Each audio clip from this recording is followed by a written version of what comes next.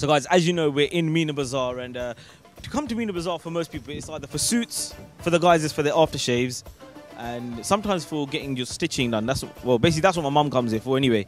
And this place, Rattan's, it's like famous. Everyone comes here for their aftershaves. Every time I come to Dubai, you go to Rattan's. It's just, you know, to come there basically. And there's a guy in there called Guddu. He's like the main guy there. We're going to go chat to him. I'm going to go inside and chat to him and see how he is. See if he remembers me. He should remember me. Every time he goes, oh, hello, how are you, blah, blah. But he's cool.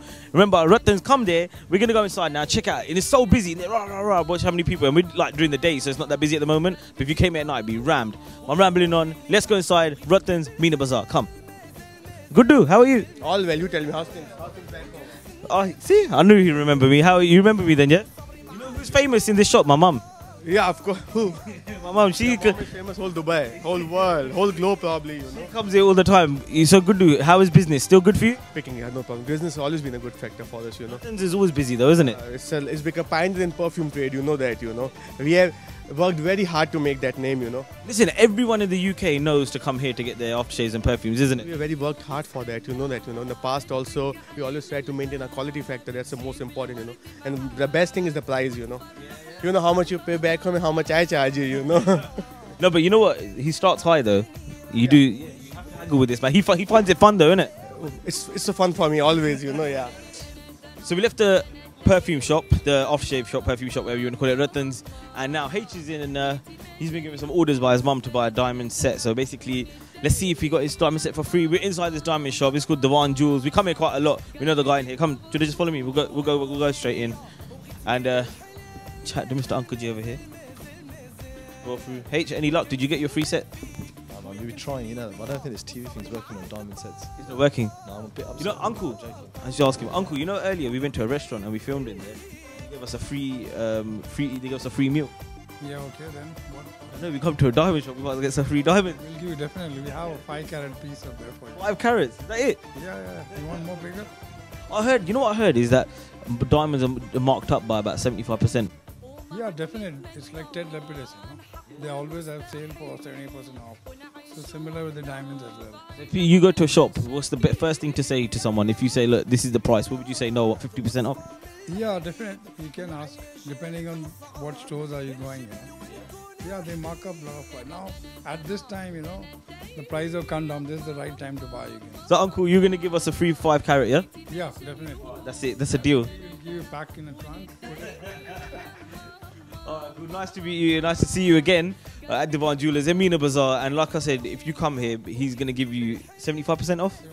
75% off. Mention Brit Asia. Mention Night Shift. All right, cool. On £1 million purchase, he said. All right, cool. We'll see you guys in a bit. So what's going on, guys? We're outside Dubai Mall, and I'm with DJ Shadow. He's been with us all day, chaperoning us, driving us about. Are you tired as much as I am now? I'm really tired. Is my hair all right? You know what? You're always worrying about your hair. Yeah. Where's my makeup artist? Where's the makeup artist? Wait, makeup. You know what? I tell you, Shadow, this area is kicking, man. It's like, this is where the place to be is during the day, right? And in the evening. Yeah, it's a nice place. There are like lots of coffee shops. You can have something to eat. And beautiful. The view is crazy. The Burj Dubai is on the other side. Burj Khalifa. Oh, Burj Khalifa, sorry.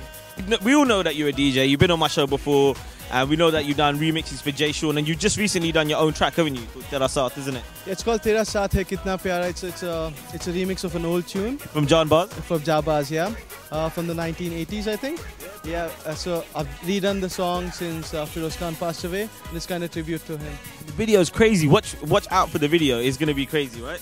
And I hope it gets to be aired on your show. Of course, we'll air it. 100% Ombre Asia will support you, no problem. Yeah. If you were to come here on holiday and you tell the viewers like the best places to probably come, where would you visit? The malls, obviously. Yeah. That's Dubai Mall, Mall of the Emirates. There's also the beaches. Yeah. The beaches are nice. It's good to check into a beach resort, stay there for a couple of days. That's probably in Jumeirah, yeah? Yeah, on the Jumeirah beach. There's also the clubs. You can check out. That's where you was at, isn't it? So they can take me out. What would you say, like, apart from Elegante, because I know you're biased, but what would be some of the best clubs in Dubai to visit? The top 3 would be Elegante, Elegante, and Elegante. Now, come on, man, you have to give me an unbiased opinion. What would you say to people? My favorite ones are Boudoir, 400, and Sanctuary. Yeah? Yeah. I've actually been to Boudoir and Sanctuary, and they're crazy, man. They're crazy clubs. Tonight it's all about Elegante. You're gonna be there with us as well, aren't you? DJ H is gonna be there. I'm gonna be there. DJ Hani. We'll catch you guys later. And you know what? Right behind, actually behind me here, is some like crazy fountain, isn't it? It's called the Dancing Fountain. I've heard rumors that it dances to Hindi songs as well. And the music coming up next is mine. Really? All right. He's good wind-up merchant, isn't it? Now, you know what? Apparently this is supposed to be amazing. Like the Bellagio Hotel in Las Vegas is kind of like supposed to be like 10 times better than that, isn't it? Yes. Apparently it's supposed to be really, really good. So we'll let you guys check that out. I'm going to check it out myself. It comes on like every 20 minutes, isn't it? Every 20 minutes, yeah, that's what I've heard as well. So we've got about 10 minutes. When my music comes on. Wait, 10 minutes. We'll catch it in 10 minutes. We'll see you guys. So guys, we spoke to one of the #1 events DJs already. We spoke to DJ Shadow, and now I'm with Mr. Adam J, innit? Yes, how you doing? Mr. Adam J, what's going on, bro? How you doing? I just met you like yesterday, yeah? And like, you know what? You're apparently one of the biggest R&B, hip hop, and urban DJs around. Apparently. Is that just Sid hyping it up? That's Sid and Kit hyping it up. So you're from the UK. Whereabouts in the UK? West London. West London, yeah. One of the West London boys, yeah. I like that. So how long you been out in Dubai then? Been here since April last year, April 09. Came out here with #1 events. And would you go back ever? Nah. You wouldn't? Dubai is the place? Definitely 100% Dubai. Give me 3 reasons why Dubai is the place. Sun, clubs, and the women. Good reasons, isn't it? 100%.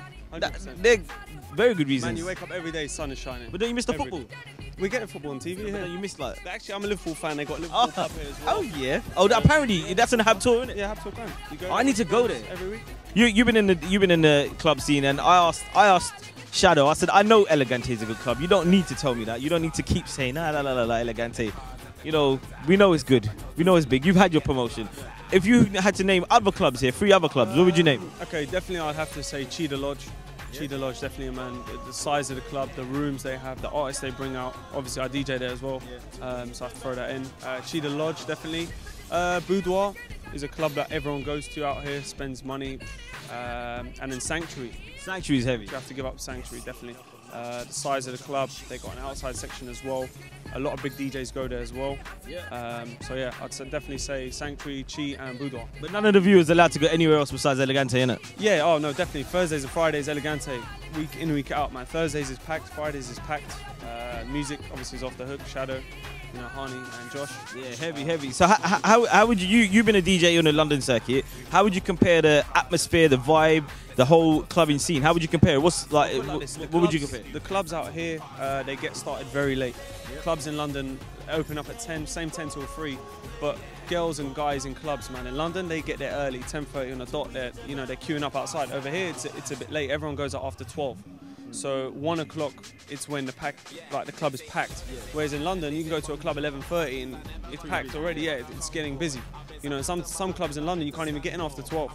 But clubs out here, you can rock up at 12, 12:30, and that's when everyone starts coming in. So how do you find the vibe out here? Because you know in London, sometimes I notice, I love London. However, I kind of notice it, like, especially with A-list venues, and especially as well, like, this is quite a controversial topic, being an Asian. You know, when you go to the door and like, they're just like, no. The attitude of people here, how would you compare it? The attitude towards people, the way they're dressed, and that, I mean, that's globally. Yeah, of course, yeah. But I mean, the top clubs here, a lot of people know people, but like that. The urban clubs down here, it's a matter of knowing them as well. But then again, you can rock up, like I said, man, 12, 12:30. If you're going 2 guys, 3 guys, I'm sure you'll get in no problems. Whereas London, it's a bit difficult going to a club 2, 3 guys. What do you find as well, like the crowd, like someone bumps into you in London sometimes, it's like, it's on. What about here? Nah, you don't really get that out here. Definitely. Due to the law or just the mentality? I think a bit of both. It's a bit of both. Since I've been in April last year, I've seen maybe 3 fights. Really? Man, you go to London one night, you'll see 3 fights. Yeah, no, definitely. People out here, the girls get more respect from guys, and the bouncers obviously help them. Yeah. Girls, man, if they get approached, bouncer don't like. If they get approached and they're not happy, they'll tell the bouncer will go up to the guy and kick the guy out. That's good. So my cousins can come here now. Yeah, exactly. In London, you're a girl, you go to a club, you get harassed, you get your ass pinched, you tell the bouncer will just stand there and be like, yeah, so what do you want me to do? So guys, behind me, this is like, in Las Vegas, I don't know if you see, like the Bellagio Hotel.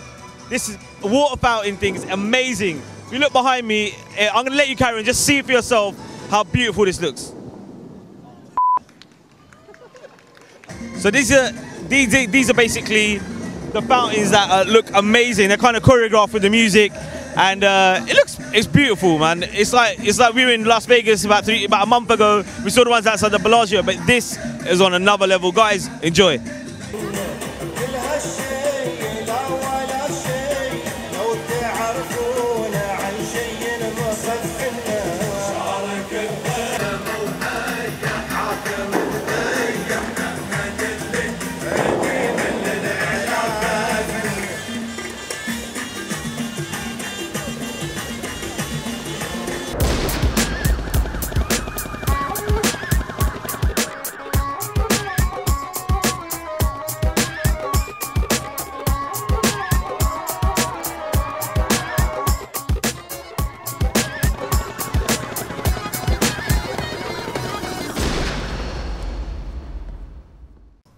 Are you filming this, man?